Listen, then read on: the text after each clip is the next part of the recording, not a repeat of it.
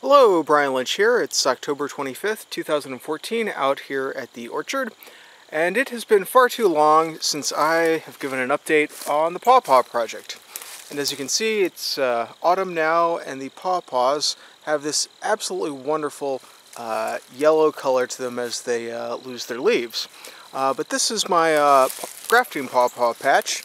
All the pawpaws you can see that have the marking tape, red or blue. Those are the ones that have been grafted over, and not only are those the ones that have been grafted over, those are the ones that have been successfully grafted over, as I went through and have removed all the marking tape and name tags from the unsuccessful grafts. So as you can see, I've got a fairly large number of successfully grafted trees, just based on the number of the amount of marking tape. And I would say that about now I probably have between 15 and 20 varieties of pawpaws, so I'm pretty happy about that. One area of the Pawpaw project that turned out to be a almost complete failure was the attempt to grow pawpaws from seeds. This is the bed of pawpaws that I planted out here at the orchard a while ago in these very tiny cups, one pawpaw seed, or maybe it was even more than one pawpaw seed per cup. And I tried to grow them out, and as you can see, this the bed has turned into just a bunch of weeds. A couple trees have sprouted. None of those trees, unfortunately, are pawpaws. A couple of pawpaws did sprout, but unfortunately they all died. This is an area that I think in 2012 I showed a bunch of pawpaws with boxes in it. I believe that big stump over there may have been shown in that particular video. It's still very much here. Anyways, the reason I was putting boxes on those pawpaws was to decrease the amount of light that was hitting them, so that they would need a little bit less water, and the thought was that that would help them survive the drought that Indiana was going through. It was one of the worst droughts in 50 or 100 years. I think that's what the local news said. Anyways, long story short is that at the end of the season, I basically thought that all of the pawpaws in this area had died. And for 2013 and even for the better part of 2014, I basically just ignored this area, and it went pretty much fallow. Until I started trimming around this area and realized that actually a couple pawpaws had survived, and some of them are actually doing pretty well.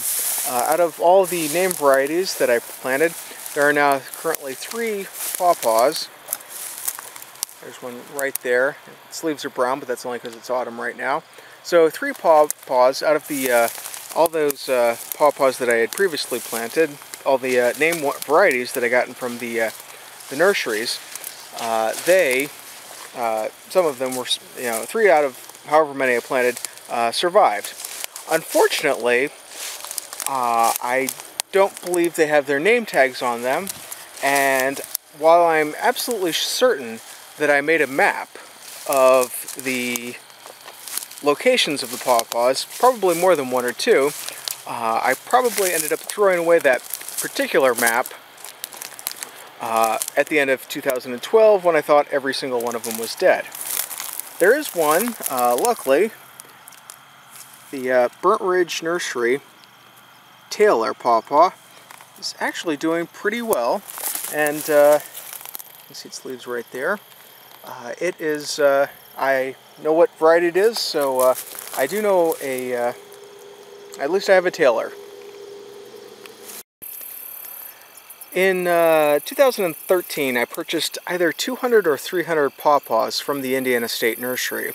And the first year I had them, I planted them in paper pots out at my house. But this year, in the spring of 2014, I transplanted these pawpaws out here to the orchard, the ones that were still alive. And here's an example of one of those pawpaws. You can see right down here the remnants of the tar paper pot that is slowly decomposing. And in fact, you'll notice, if you look very carefully, that I planted 1, 2, and then I believe a third one back over here. 3 papered potted pawpaw trees for each location. And I did this mainly because, well, first I'm starting to run out of space on the level ground, and I don't want to plant the pawpaws on the steep portion of the orchard, just because I'm planting them at more dense spacing than the pear or apricot trees, and that would just be a lot of work. And second point is that I wasn't sure what the kill-off rate would be for the pawpaws that were transplanted. And as you can see in this one, I planted 3 different pawpaws, 1, 2, 3, and actually all 3 of them survived in this one, so that's pretty good. But I would say that on average I probably had maybe 30 to 50% success rate for each pawpaw. But since I was planting them 3 per hole, I ended up with having a very good success rate overall. There's another pawpaw over here that just needs to have some of the weeds taken out from around it. This one looks like 2 out of the 3 survived, so that's not too bad.